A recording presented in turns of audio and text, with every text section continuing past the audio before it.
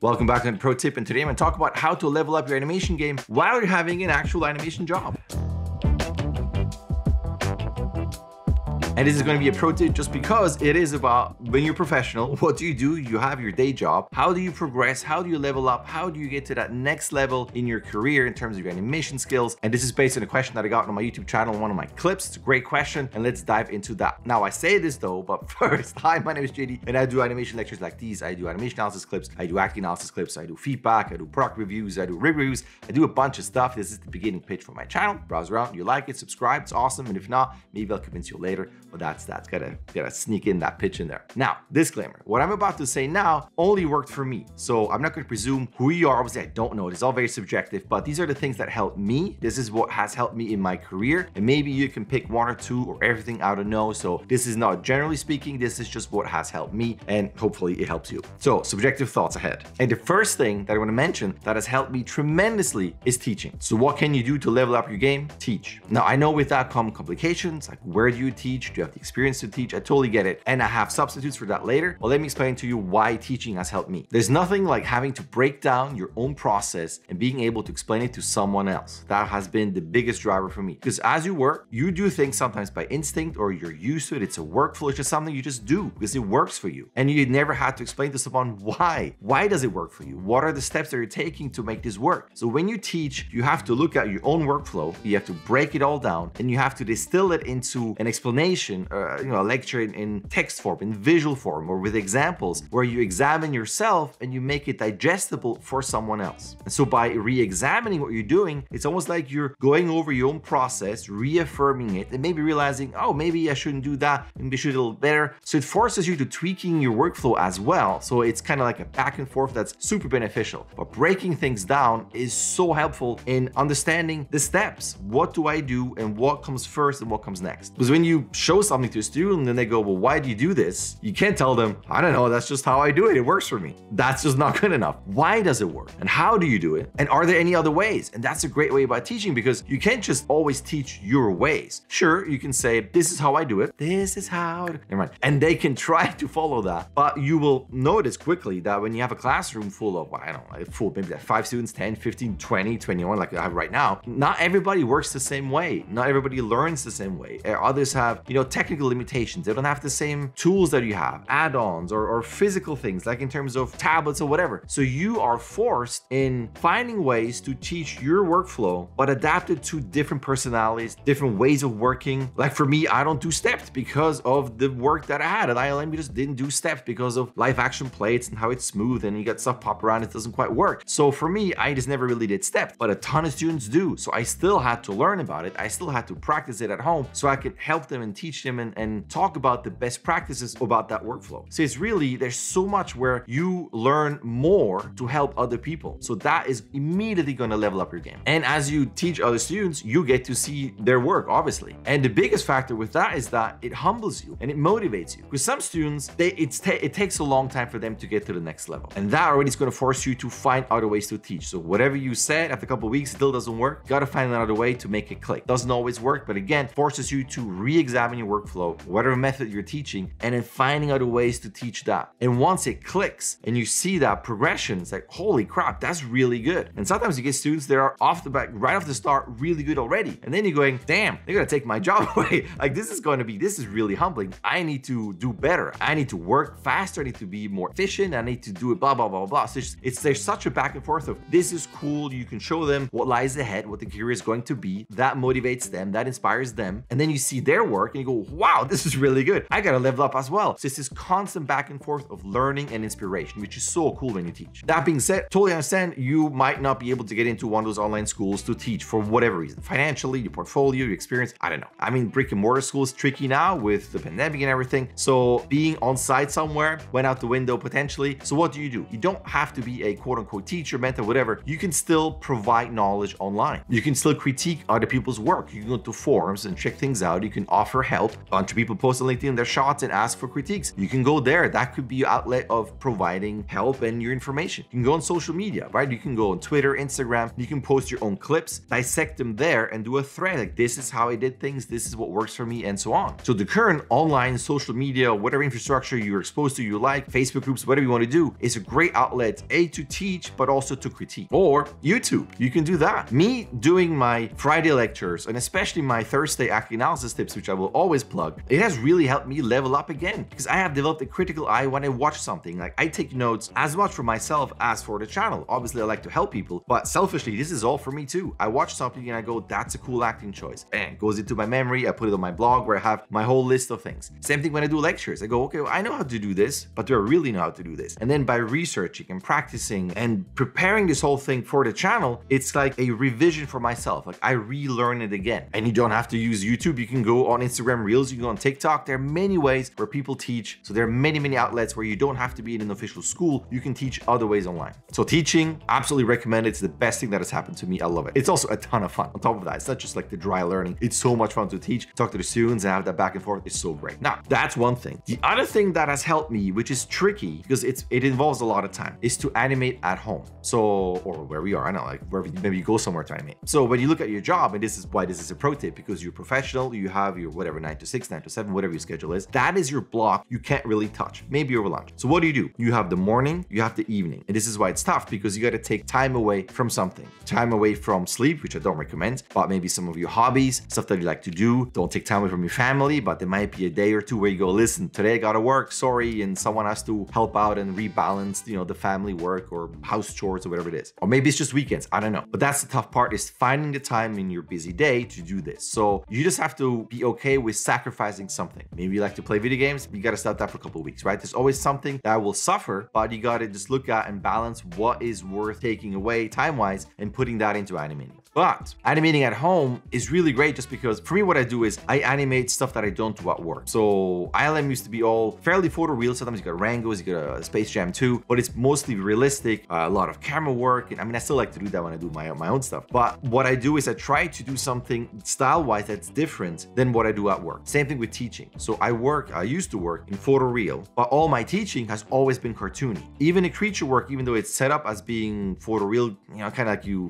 do a horse trot, a horse cycle, like just kind of emulating reference features. Not a huge fan, because most of the students, when you ask them, they want to work at feature companies or TV shows or anything cartoony. I try to tweak the assignment so that even the creature work is cartoony based. So theme was always work realistically, but teach and learn and do everything at home cartoony, to have that balance. And that has always been a huge help, because you don't come home and do your own thing where it's the same thing again. And I'm not sure if that's going to help you level up. Maybe if you're stuck at work doing the same shots all the time, so maybe you're typecast with a certain thing and you want to level up within your work and do other shots, then maybe practicing at home other things and then showing that to your soups and leads, say, hey, I can do this as well, might be a good way to then get other shots and then level up. So you don't have to do something that's a different style, but I will definitely help you see other things and just be more versatile. But if you're stuck with a certain style at work and you want to do more at work, then that's what I recommend. And again, it takes time, but you got to animate at home, do something to show to someone, hey, I can do this as well. Because they don't know. Like, if you assume they know, but they don't. But since we're on the topic of work, let's continue with this. So either you animate at home, it's one thing, but at work, you can also ask for other shots. You can push yourself and ask, hey, can I do this? Safely, of course. You don't want to go crazy and ask for something, then you get it, and then you can't deliver, and that's not good for you. So look at what the shots you're doing right now, which shots you would like to do, and are any of these shots available in the sequence? Then ask your lead and soup, hey, is there room for me to do this? Can I try out one of these? And then that way you can also level up. So you're not passively waiting for someone to give you something new to show what you can do. You are actively asking, can I do this? I can show you that I can, and then you level up that way.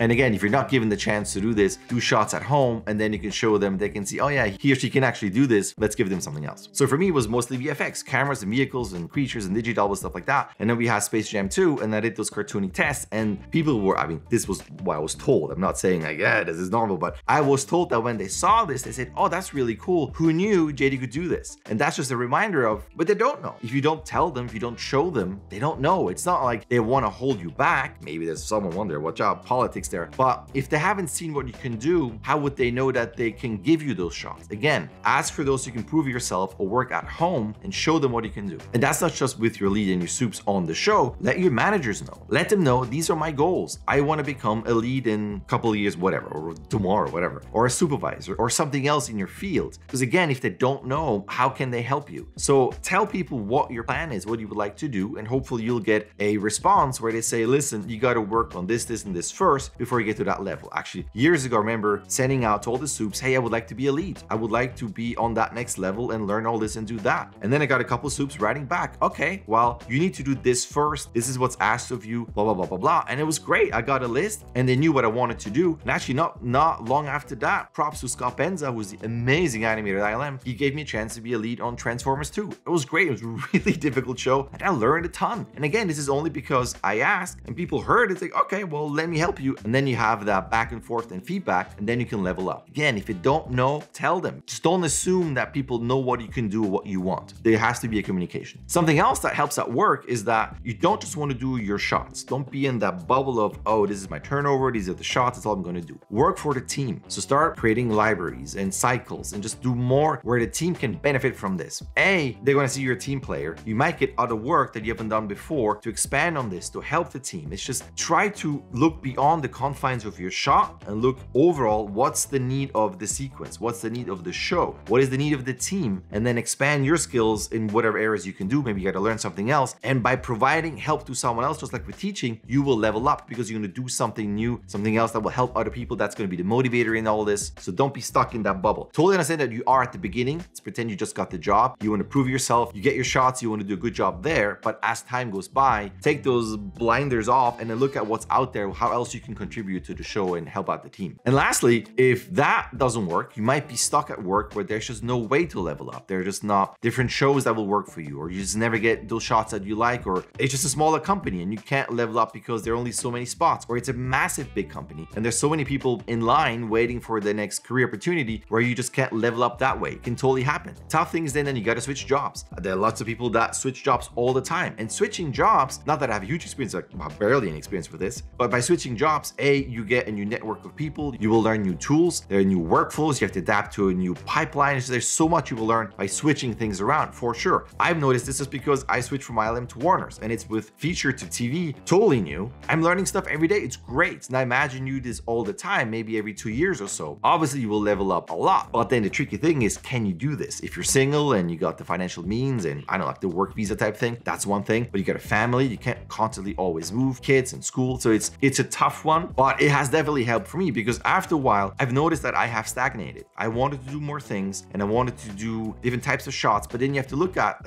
it's just not what the company provided. And I love what I was doing, but I want to go a step further. And it's not the fault of the company. It's not the company's portfolio. It's just not what they do. So then you have to look at, okay, where else do they do something? So for me, what I started to do is I started to work on my demo reel in earnest and actually started taking notes. And then, so I don't know how much you're going to see this, but it's basically notes and notes and notes and notes and notes. These are the shots that I started. So I have a bit of a diary thing of it was going to be for my lectures and for my courses where I wrote down like my process and what I went through. But then after that, after these two, then it's just lists of shots and shots ideas. So that's what I had to do. I made that list. I started working in earnest on a reel. I was determined I'm going to do something else, different style, cartoony, and switch companies if I can. Because again, I'm older, I'm also more expensive. It's not easy just gonna switch around after a certain time. But I started the shots, put them online. I marked on LinkedIn open to work. That was a big change. It was kind of bittersweet because I mean, I love ILM. And then the moment you put this on, like I'm gonna leave. It's sad, but it's something you had to do. But the moment you did this, I got approached by a bunch of people where like, hey, I didn't know you've been there for quite some time. Open to what? So that kind of got the whole ball rolling, interviewing a bunch of companies. And they got an email from Warner's. They saw,